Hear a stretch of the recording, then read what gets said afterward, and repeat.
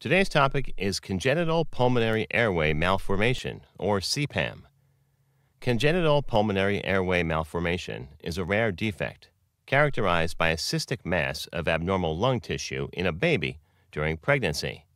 This mass varies in size and may change in appearance during the pregnancy. They can be solid or filled with fluid.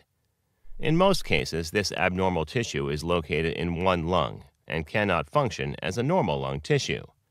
In less than 2% of all cases, it can occur in both lungs. The abnormal tissue is usually present in one lobe or section of the affected lung. The left lung comprises 2 lobes, and the right lung has 3 lobes. Congenital pulmonary airway malformation may affect any of these lobes. This condition occurs in approximately 1 in 30,000 pregnancies. The condition can become life-threatening if the cystic mass grows so large as to affect the growth of surrounding organs. The large mass may cause pressure against the heart, leading to heart failure. Congenital pulmonary airway malformation, or CPAM, can be separated into 5 types, 0 to 4, depending on the features. CPAM type 1 is the most common, with large cysts, and has a favorable outcome. CPAM type 2 consists of medium-sized cysts and often has a poor prognosis. This is because it is associated with other congenital anomalies, including those of the cardiac and skeletal system. Other types are: the cause of the condition is unknown. The condition occurs sporadically, and it is not associated with or related to any maternal factor, including age, race, or environmental exposure. Symptoms: increased breathing difficulty, pneumothorax, an abnormal collection of air in the pleural space and the chest wall. Diagnosis and treatment: the condition is often diagnosed during a routine prenatal ultrasound. Congenital pulmonary airway malformation will appear as a bright mass in the area of the chest, where only the lung is supposed to be seen. To confirm the diagnosis, a fetal MRI will be carried out to better understand the size and location of the mass.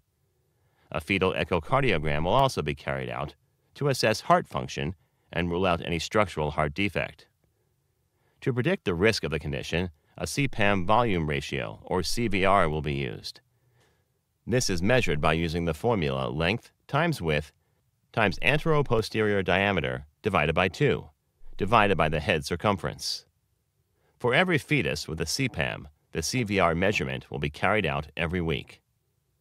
By comparing the CVR measurements, the rate of growth of the CPAM can be determined, as well as whether it will become life-threatening. Treatment: treatment options may include prenatal treatment option, steroid treatment for a mass that is solid and growing rapidly, open fetal surgery to remove the mass. This is carried out in extreme cases where the fetus heart is in danger. A special needle to drain a fluid-filled cyst. The needle is inserted through the womb into the mass and the fluid drained. Early delivery starting at 32 weeks of pregnancy. Other treatment options: if the cystic mass is so large that it may pose a danger during birth, a special surgical type of delivery known as exit surgery may be carried out. During this delivery, the baby remains attached to the placenta by its umbilical cord while the lung function is evaluated.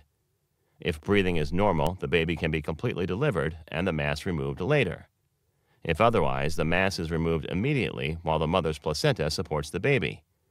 Once the procedure is complete, the umbilical cord is cut and the baby is fully delivered.